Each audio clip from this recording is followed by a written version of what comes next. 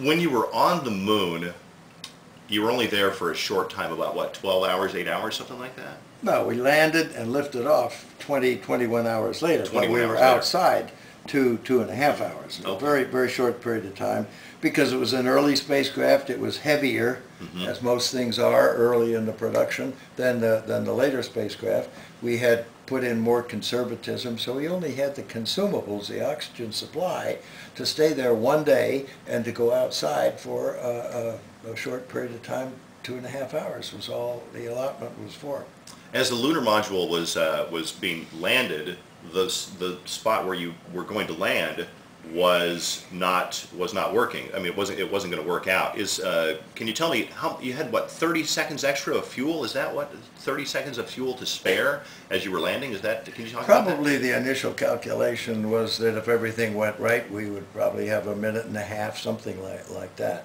But where the computer was taking us in this supposedly very smooth area was not acceptable to Neil. He was looking outside. I was feeding him all the information I possibly could from the primary guidance computer and the abort guidance and all the systems that were necessary to support the propulsion and the landing. So occasionally I would sneak a peek out there, but I was not controlling the spacecraft. Right. He certainly was in directing it, and we decided to extend where we're going to smoothly fly over the undesirable spot. So we saw a shadow and saw the dust being blowing off to the sides, and we touched down.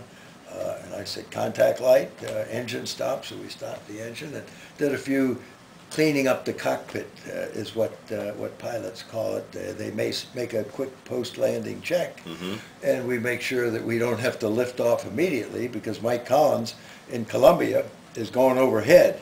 And if we have to leave quickly to catch him before he's too far gone. And then we have to wait for 2 hours until he comes around again. Okay. 21 hours later, when it was time to fire the rocket to leave the moon, there had to have been some anxiety. Is this going to work? Because if it didn't work, there wasn't a whole lot that they could do. Was there some anxiety about whether it would start up again?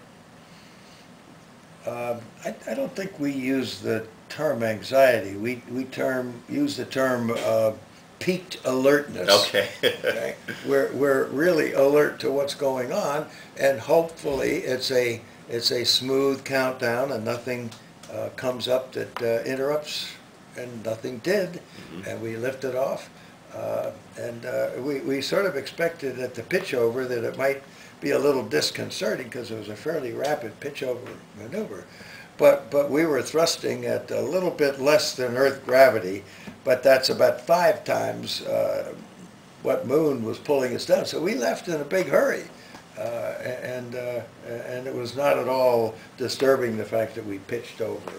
So there's no cheering going on until we're back on the ocean, and of course the spacecraft, unexpectedly to us, but it's a natural thing.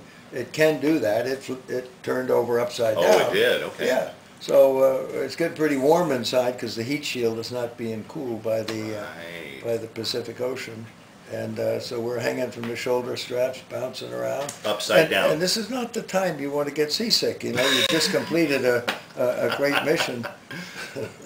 I'll bet. Things worked out okay, though. We got on the carrier with our isolation garments and started a quarantine that lasted another 15 days or so. Quarantine because people didn't know if you would catch any, I don't know, viruses or bacteria or whatever on the moon and bring it back to Earth. Have you ever figured out, one of the interesting things in your book is you said that for 40 years people want to come up to you and tell you, Buzz, here's where I was when you landed on the moon. Have you ever figured out why people want to tell you where they were when you landed on the moon? Well, sure, it's natural.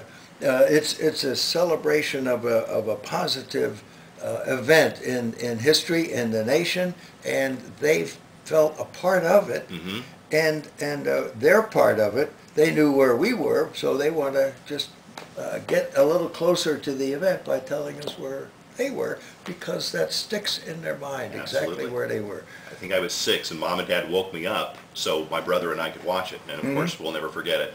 A lot of people listening to the radio on KDWB right now might not realize that you are the original Moon Man from MTV. So when the MTV Music Awards hands out that trophy, that's you.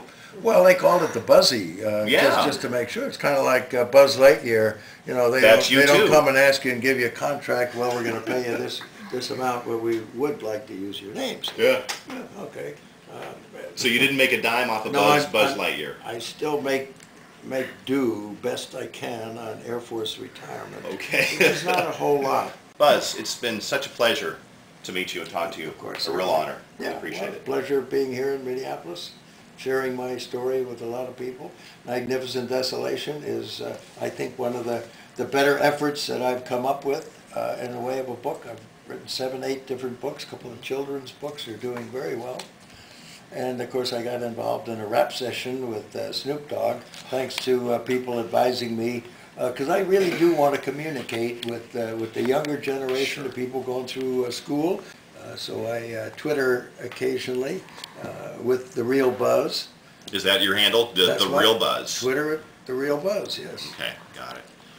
Buzz, thank you so much. It's been an honor. The book is awesome. I read the book in about 2 or 3 days. Loved it, and it was also great learning about your wife Lois and everything that you've gone through since you came back from the moon. So thank you so much. Thank you. It's been an eventful life, a challenging life, and a very satisfying one, coming from desolation somewhat back into degrees of magnificence of being able to serve my country. That's what pleases me.